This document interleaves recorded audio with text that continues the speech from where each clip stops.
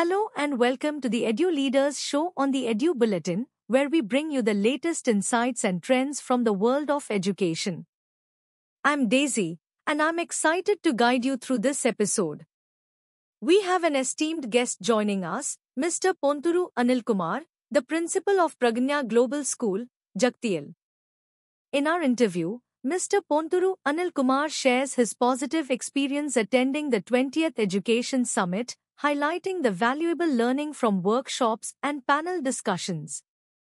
Despite being in a rural area, his school offers metro-level infrastructure and has seen significant achievements, including students excelling in regional science competitions and being selected for the YUVIKA, Young Scientist Program, by ISRO. He expresses gratitude for the opportunity to lead the school and acknowledges the collective effort of the staff and students. Now, let's move directly into our interview. Over to you, Rumani. Let's hear what Mr. Ponturu Anil Kumar had to say. So we have with us Mr. Ponturu Anil Kumar. He is the principal of Pragnya Global School. Welcome to the summit, sir. Thank you. Thank you so much. So first of all, how's your experience here attending the 20th Education Summit? It's been quite wonderful, and here the experience is worth learning a lot of things from the eminent personalities who have come over here, and the workshops are very lively and the panel discussions are so knowledgeable. Right, absolutely. So like you mentioned that you are coming from a rural area. So how is it, coping up with the challenges of today and uplifting your school? So tell me about your experiences there. Sure, ma'am. Actually, first of all, I would like to thank our correspondent, sir, Mr. Anil Kumar garu, who has given me the opportunity to be the principal of Pragnya Global School. Of course, the school is set up in a rural area, but the facilities and the infrastructure, whatever we are giving, it is metro level infrastructure, and whatever the vision and mission of the school is there, it is clearly visible in the designing of the curriculum as well as in the construction of the building also.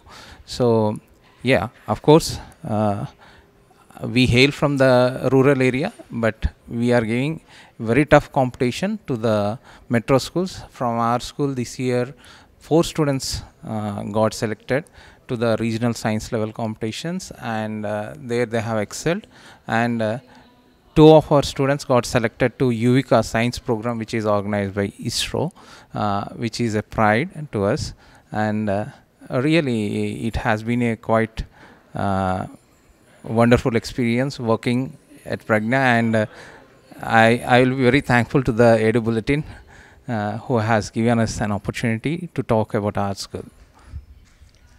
Thank you, sir, for telling us about the initiatives, and you have been nominated for the award today. So congratulations for that. And how's your expectations? Like, how's your reaction to that? Yes, I'm feeling, to be honest, I'm little overwhelmed, as well as I'm a little bit of scared coming to such a big platform. Of course, this is my 3rd time receiving such an award from Times to Grow as well as the other organizations. But the entire credit for this goes to the school, as because of the school itself I am over here, and whatever the plans we are doing, the teachers are executing it, and the students are able to accomplish whatever the task we are giving. And today in our area, Jagtial district area, the school is being the top in academics, sports, co-curricular activities. So all those things is helping me out and giving me an opportunity to be nominated for such awards. Thank you, ma'am.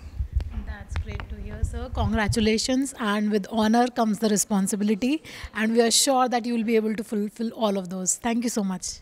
Thank you, ma'am. Thank you. Thanks a lot. Thank you for joining us for this enlightening discussion.